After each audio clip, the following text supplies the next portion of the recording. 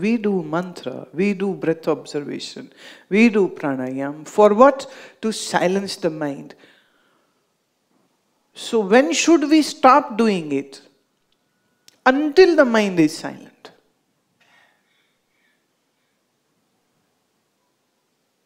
But I don't think so when the track of Om stopped. Did it say, open up your eyes? Did somebody say, now it is time to get up or something? No. That is the time to just be quiet and stay still. Not opening the eyes. Not doing anything. Not getting up. Not going out and doing something else. Actually, I would say, if you do half an hour of mantra, then stay another half an hour at least, if not, then at least 20 minutes, just silent. And see, has that mantra done any effect to the mind or not? Or your mind is still racing and running and going crazy?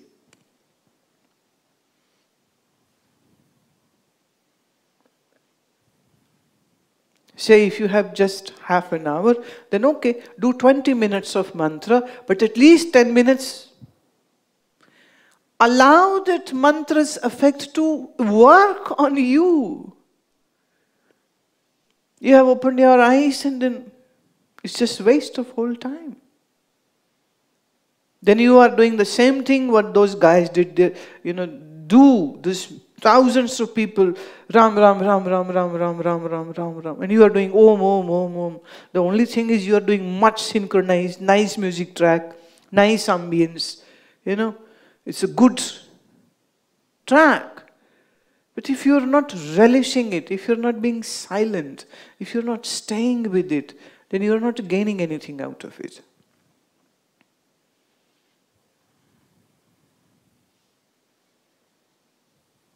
Actually, when you go in silence after that, that is very important part. And this whole mantra is actually to be done to arrive at that point where you can be silent. And your mind is not bothered because mind is feeling those vibes of the mantra. Allow it to sink in. Don't be in a rush to open your eyes.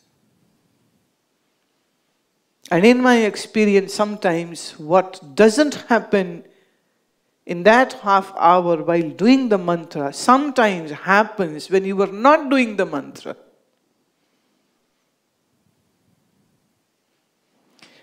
Mysterious ways, very mysterious ways.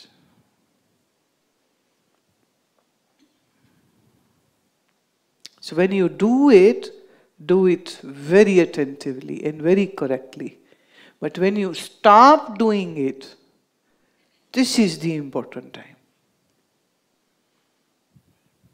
Where the mind might get the plunge. The mind may have that dip. The dip like the head inside the water of rivers. Then it cannot speak. So having the dip is very important. Are you getting with the point what I am saying? Do a mantra, do a pranayam, do a reading, even if you are reading a book. You have say read 5, 6, 8, 10 pages, close the book, close your eyes and sit. And relish that. Allow it to seep in. Like, your coffee takes time to brew.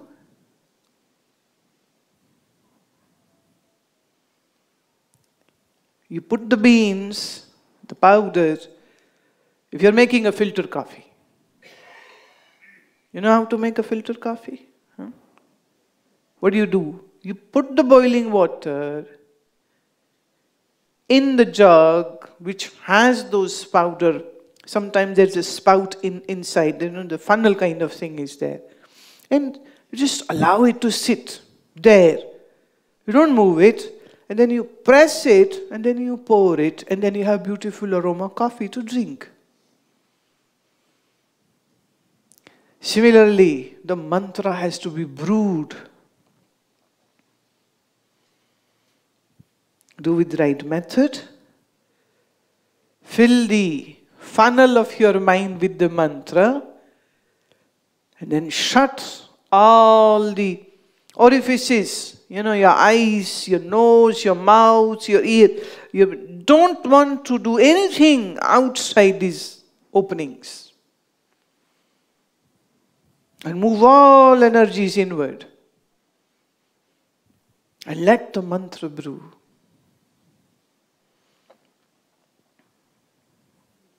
That will give you taste of something.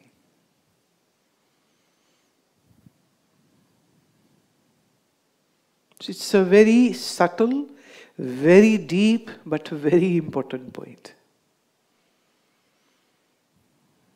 There are people who will say, do mantra all the time, and there are people who would say, don't do any mantra and just observe the breath. Anapanasati yoga, all Buddhist meditations are like that.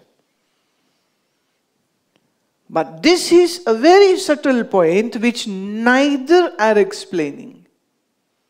So people are stuck. Some in mantra, some in just watching the breath. What for?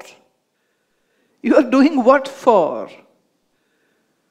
What is the objective? What is the goal? What is the point? Why are you doing it?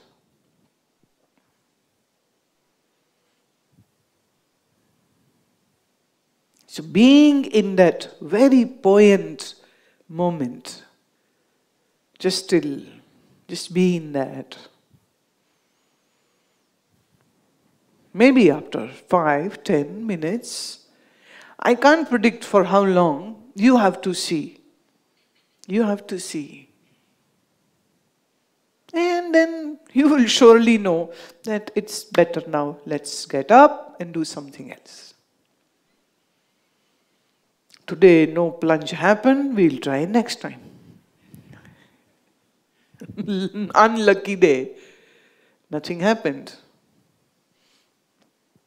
And then you do it again. Until that beautiful moment comes, where mind goes into the zone of matvari re, surat nirat bhai matvari re.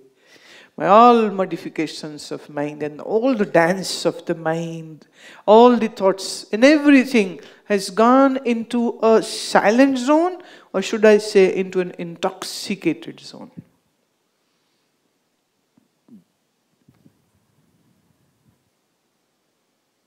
And it's a beautiful moment. And let me say you this also.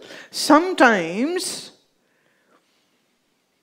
it's just the presence of the master and your mind can go into a dip.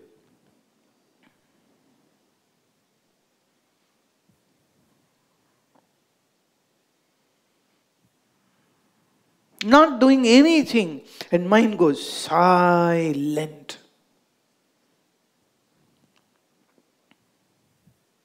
You did nothing. No mantra, no breath observation, no dhyana, no bhrumadhya dhyana, nothing. You just were in the presence of a great master and the mind goes into silence. Bingo. Quiet. And hours flew. And there was no need even to change your legs. Nothing is hurting because mind is in some another zone now. And actually this is meaning of having darshan. This is what darshan means. Darshan doesn't mean just looking at Guru's face or body. Darshan means being in that presence, waiting for that magic to happen, where mind just automatically goes into silence.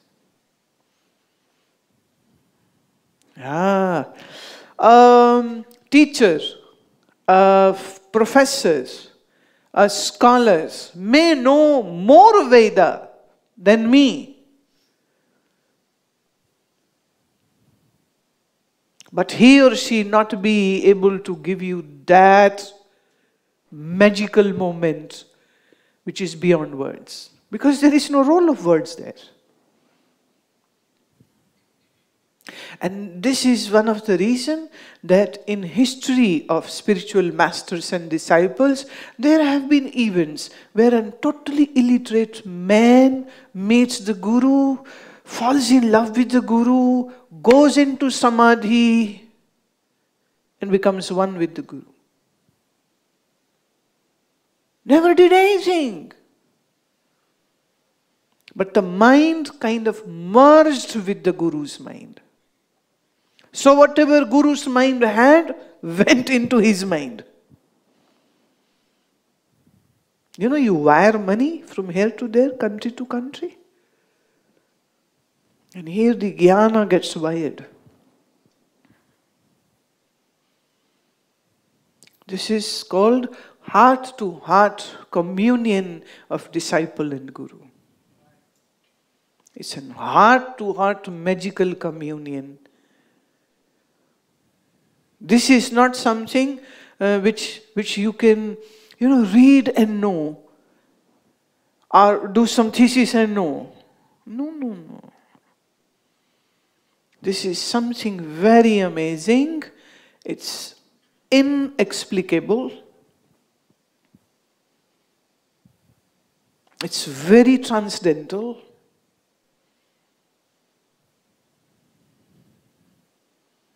Many masters, had such kind of disciples who were not very scholarly, who were not very, elite, not very sharp, not very intelligent. And yet, they met the master and they had this divine communion and they became one with the master. And the mind went into such a silence area that the source of all knowledge is who? Parabrahma. And mind in that zone is in a way connected to those divine wisdoms. Which university did Kabir Sahib go? Which doctorate Sri Guru Nanak Dev had? Nothing. Nobody. They didn't do anything. And yet they were so extraordinarily beautiful, eloquent personalities.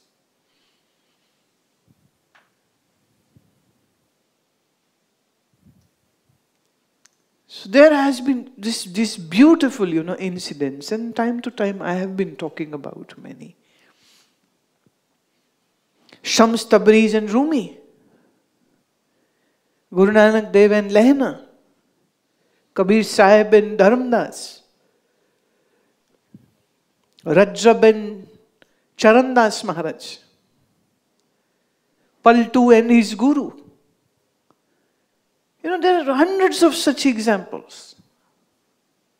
They met the Guru, they saw the Guru, and their mind surrendered, and they became one with the Guru. That's it. Changed, transformed. Never took years. Happened in a moment.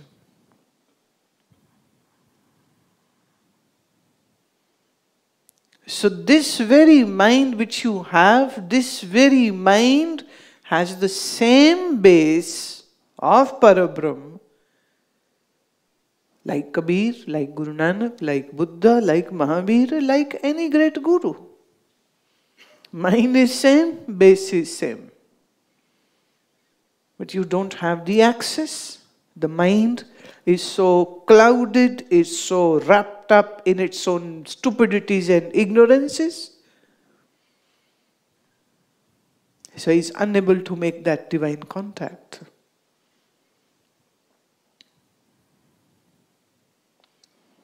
The question came, why the living guru is required? Because only a living guru can be a catalyst in between you and Parabrahm for this reaction to happen.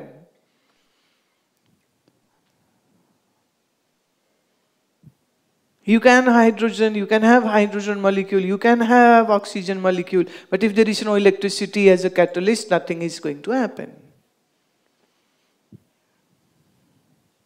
So you need that catalyst, and Guru is that catalyst.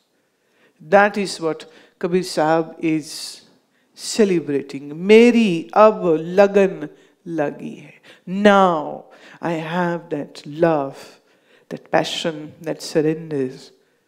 Now I have it. Indeed, a moment of celebration. Because not everybody will have. Nobody knows how many hundreds of disciples Swami Ramanand had, but we have only memory of Kabir Sahib, born in 12th century. 12th century. And we still are rejoicing in his poetry, rejoicing in his songs, remembering him, learning from, getting inspiration, getting motivated. What a beautiful work we have in our hands.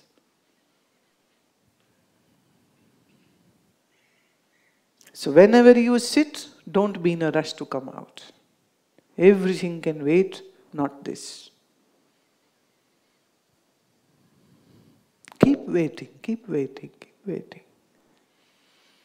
इंतजार की जो मजा है वो लेना चाहिए. यार आवे ना आवे, इंतजार बरकरार रहना चाहिए.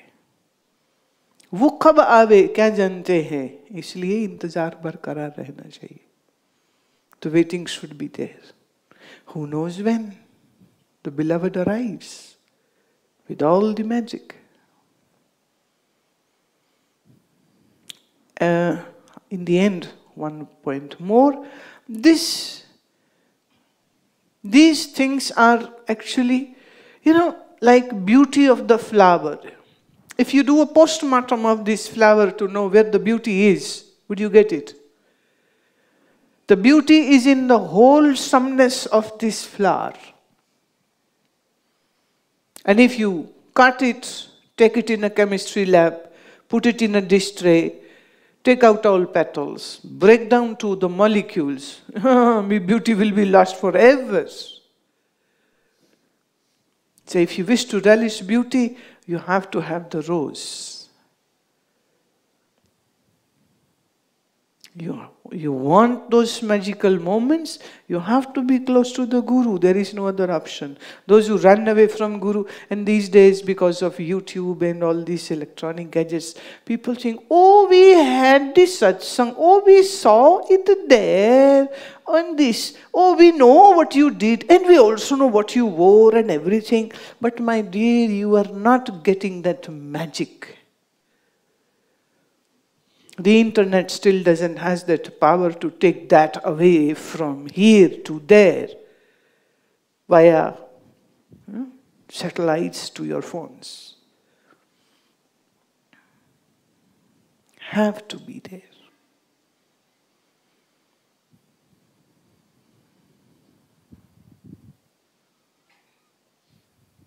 That's enough for now.